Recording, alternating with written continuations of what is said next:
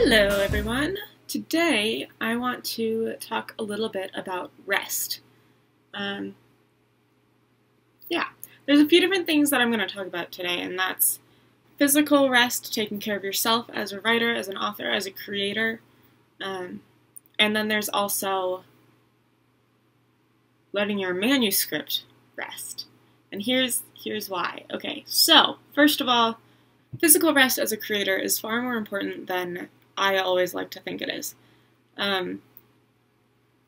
I personally push and push and push, and I have an incredible stamina and an incredible endurance, and an ability to continue pushing through things even when things are busy or hard or ridiculous. I mean, I have written entire novels in 13 days, right?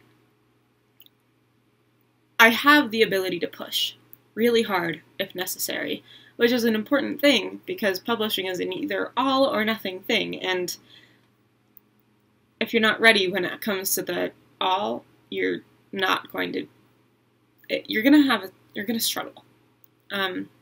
Simply put, you're going to struggle. However, when it's a nothing thing, it's important to take a break. It's important to take a vacation. It's important to go a really long time without without thinking, without doing anything related to your manuscript or your project. Because when you let yourself rest so you can come back to it with fresh eyes and fresh energy and fresh excitement, you actually are able to create something better than you would have been able to before. But in the process of letting your manuscript sit and take some time and just be, you actually allow your brain to start puzzling through it in the deep processing sections. You start thinking about not, I have to figure out this plot hole, but as you do something else, your brain is like, let's think about that plot hole. And when your brain does that on its own, at least in my case, I found that when my brain decides that it's time to do something, it actually comes up with something even better than I would have been able to consciously think of. An example of this is last night.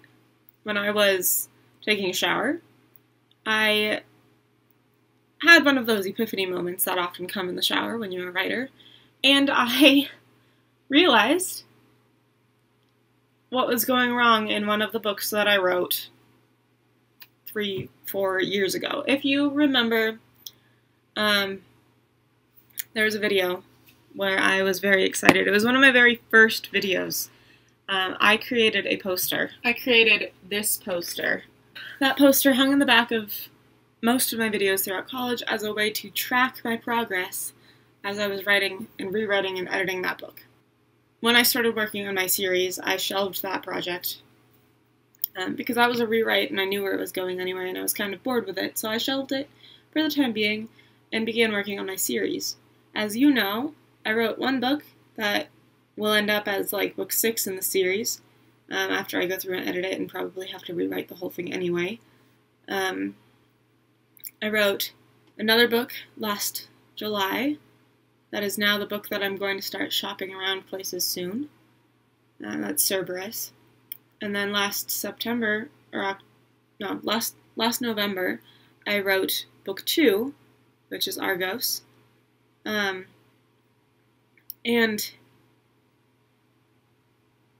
following suit, according to my old past patterns, I should have in July, this July right now, for Camp NaNoWriMo, I should be working on book 3.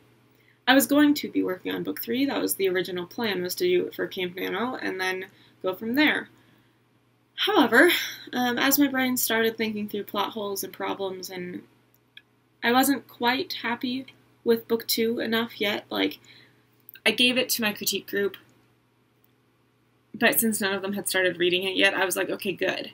Hold off on that. I have more edits I want to make still. And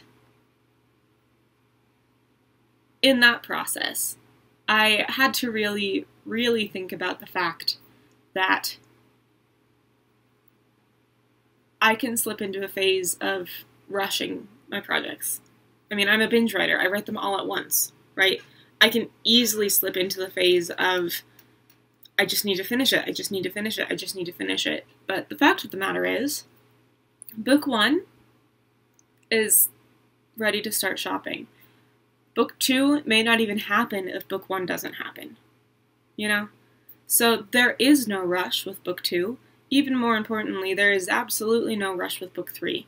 The only reason that there's any rush with book 3 is if I lose interest and don't write it at all.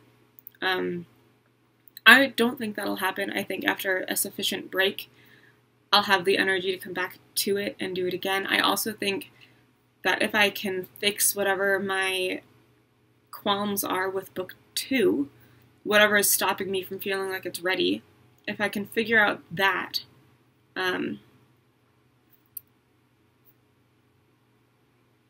then we'll be off to a good start, because after I can do that, my brain will be able to focus on book 3, which I think is the important part of that.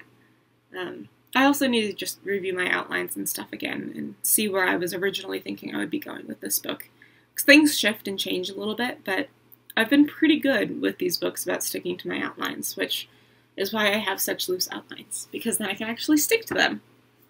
Anyway, all that to say, last night while I was thinking in the shower, because everyone knows writers get their best ideas in the shower, I was thinking and thinking and thinking, and not about any of the things I usually would think about. Like, I wasn't thinking about my Pathfinder campaign, I wasn't thinking about the D&D campaign I'm playing in, I wasn't even thinking about my past books.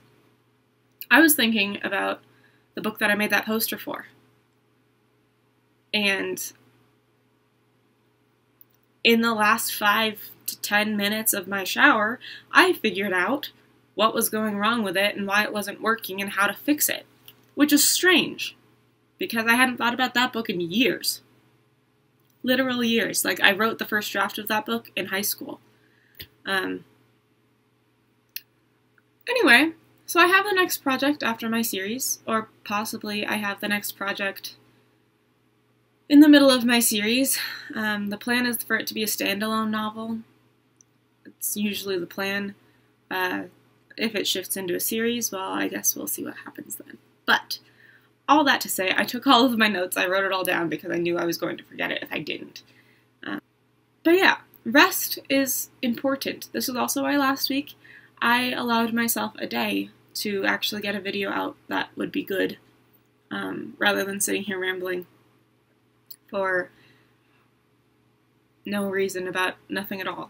I needed the extra day to actually be able to come up with something even remotely possibly good, and I think having that extra day to rest really, really helped both me and my physical and emotional well-being, and also in my writing world. As a creator, there's a lot of pressure all the time to put stuff out. And that's why I've backed off. Like, I could be trying to write a short story every week, but they wouldn't be good. And I want to give you guys good content, which is why I write a short story every month. It's also why, if you've followed me for any duration of time, you've seen me fluctuate between 1 video a week to 3 videos a week to 2 videos a week, and I've kind of camped out at 2 videos a week right now. But I'm playing with the idea of going back down to 1, simply to give myself more time for resting and recovering and coping in this world we live in right now. I'll let you know what I actually decide when I make a decision on that, but just throwing it out there, I might be changing my posting schedule again. Yeah, take care of yourself, get good rest, allow your projects time to breathe. Until next time, I'll see you then. Bye!